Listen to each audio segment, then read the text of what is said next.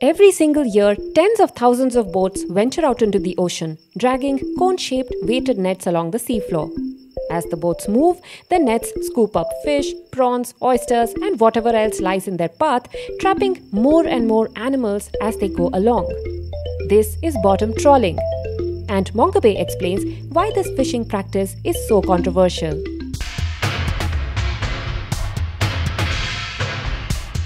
In the mid-1300s, fishermen in Essex sent a petition to Edward III, the King of England at the time. They wanted him to ban a new kind of fishing gear, which some men were dragging along the bottom of the creeks to catch oysters.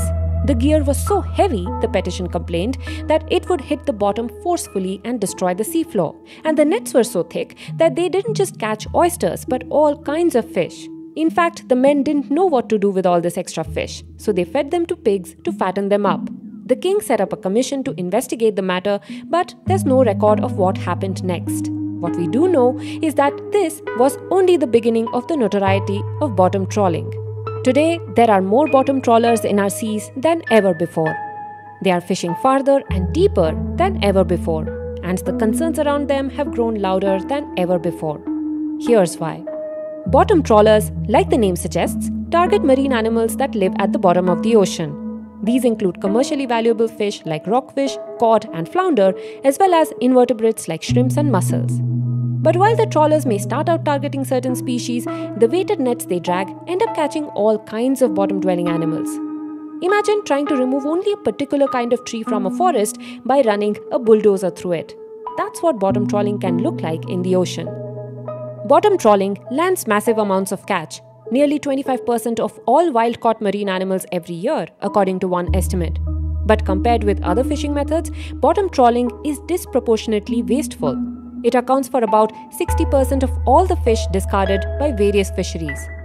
Increasingly though, with animal feed and fish meal markets buying a variety of sea life, trawlers in some parts of the world are catching anything and everything they can.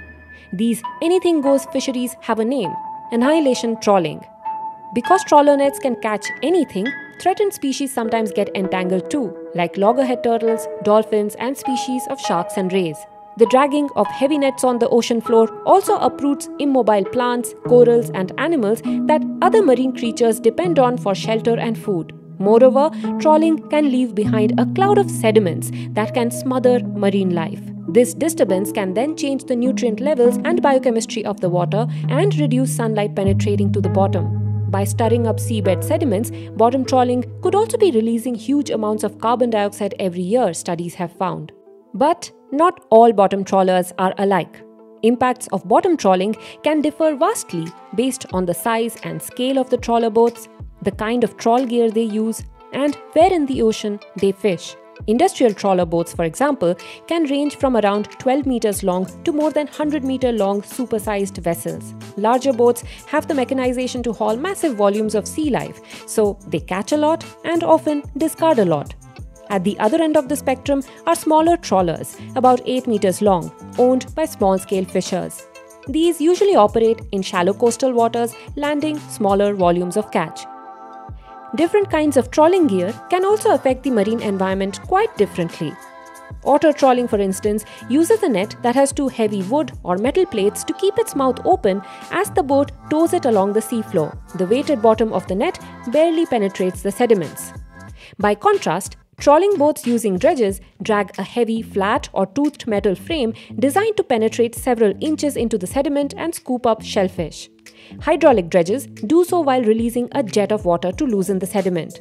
Research has found that dredging, especially the hydraulic kind, is considerably more destructive than otter trawling. Bottom trawling impacts can also look very different in different parts of the ocean. Some habitats, like coral reefs, are particularly sensitive to trawling. Areas that regularly face natural disturbances like storms and storm waves may be comparatively resilient, researchers say. Another region that's especially sensitive to bottom trawling is the deep sea. Life there tends to grow and reproduce more slowly and live longer than organisms in shallower waters, so their recovery from overfishing can take a lot longer. For example, a study found that deep-sea organisms in the seamounts of New Zealand still hadn't recovered from bottom trawling after 15 years. Fishing in the deep sea is also difficult technically, so it's usually large vessels with extremely heavy gear that do the trawling there, and they can do far greater damage than small-scale trawlers fishing closer to shore. So, unsurprisingly, conservation groups, international bodies, as well as fishers who use non-trawling gear have regularly demanded bans on bottom trawling. However, people involved in bottom trawling differ. They point out that despite its negative image, trawling provides a large chunk of the world's fish supply, and other fishing methods would be unable to plug the gap if bottom trawling were banned. Moreover, they contend that trawling bans could squeeze seafood supplies and raise the price of cheap, nutritious food like shrimp, halibut, and sole.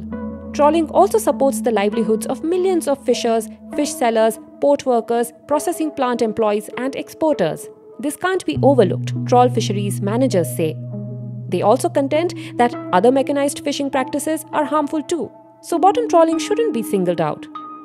The solution, according to them, lies in more responsible bottom trawling. Fisheries scientists and managers say that bottom trawling can be made less destructive if you pay attention to local contexts, like adjusting the frequency of trawling according to how quickly the sea life can recover in a region, or simply keeping trawling away from sensitive ocean habitats. Some countries, for example, have initiated zoning and seasonal bans on bottom trawling to allow fish populations to bounce back. Some governments also offer relief assistance to trawl fishers during these closed seasons to make up for the loss of livelihood, though it's sometimes controversial. The impacts of bottom trawling can also be reduced by choosing trawling gear that's less destructive or by adopting design changes that reduce bycatch. For example, many trawlers fit turtle excluder devices into their nets that allow larger animals like sea turtles to escape if they get caught. Still, more responsible and less destructive trawling isn't going to be easy to achieve. After all, bottom trawling has remained controversial since its emergence several centuries ago. Petitions have come and gone, but this fishing practice has only continued to grow.